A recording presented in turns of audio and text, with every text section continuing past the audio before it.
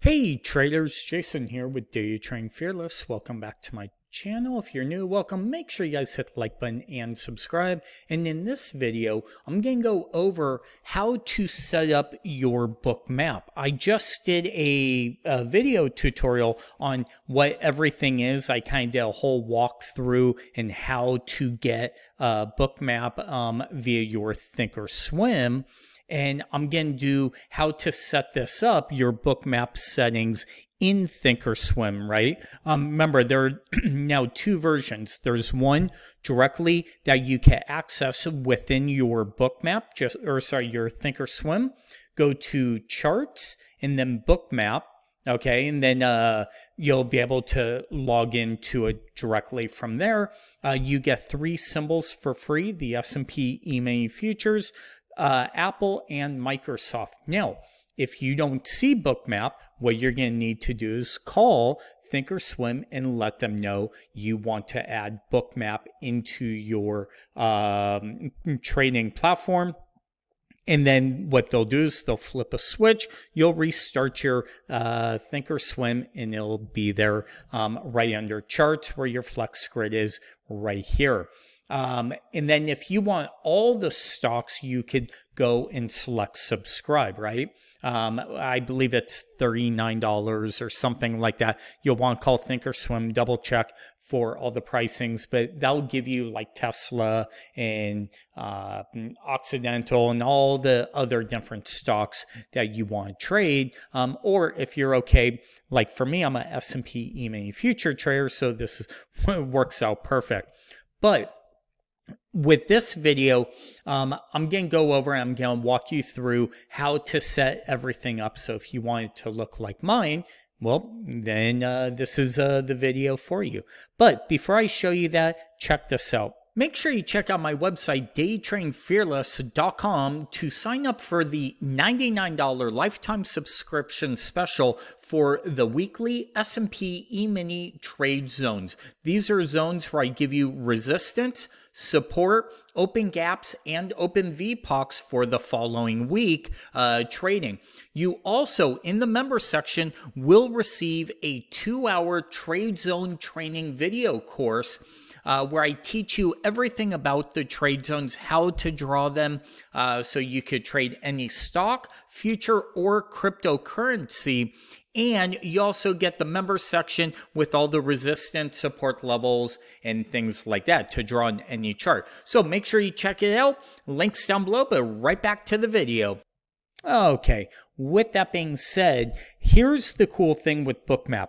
Okay, I'm going to tie it in with what you just saw about my trade zones for the weekly trade zones, right?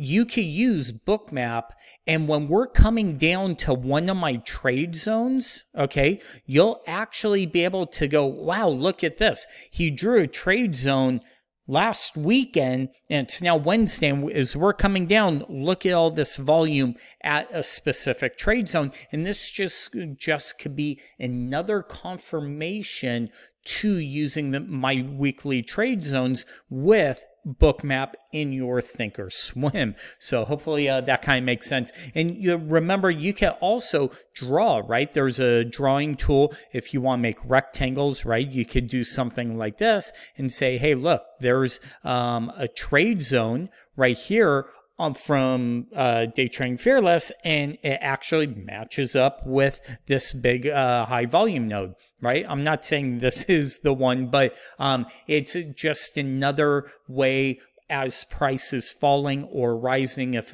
you see a trade zone, you see big volume sitting there, hey, because these are support and resistant levels that we're actually seeing that Bookmap gives us. So let's kind of jump right into it. Like I said, I've already gone over what everything is. In this one, we're actually going to set everything up. So over here, we're going to go to COB, right?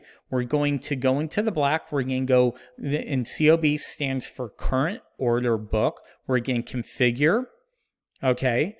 And then what I'm going to do is I'm going to show bid, show the ask, extend, okay, bars and numbers. If you just do bars only, you don't see how many contracts there are, right? And the longer the bar, meaning the bigger the contract, meaning, remember, these are all limit orders down below and all limit orders up above. So this is your liquidity at different prices. I'm then going to click on split display like this, but I'm going to go inverse display and then undo it like that.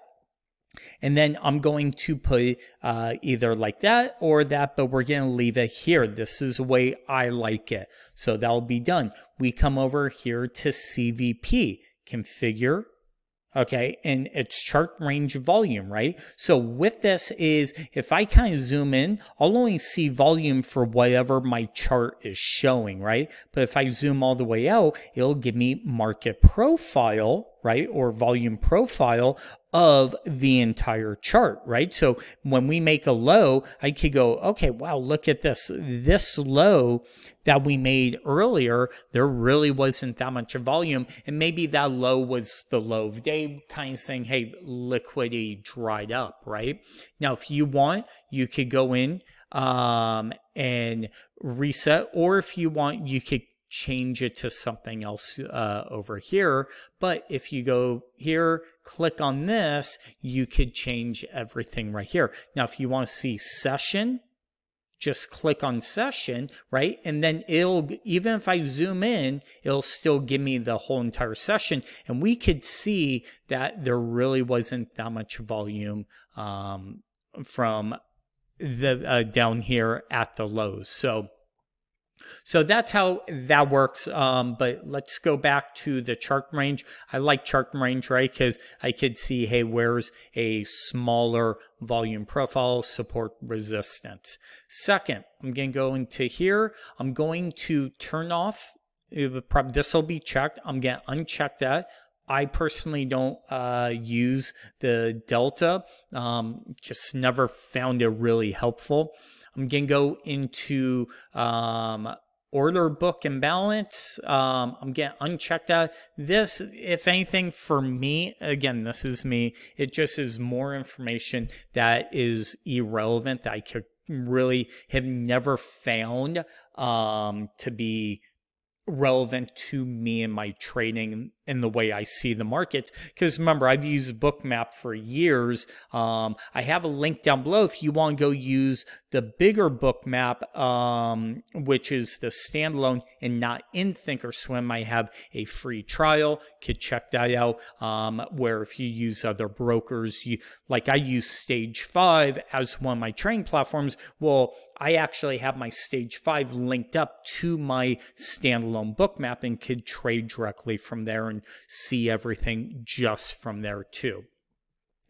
Volume dots, I personally don't like the volume dots. I get rid of those. The volume bars, I changed this to 5.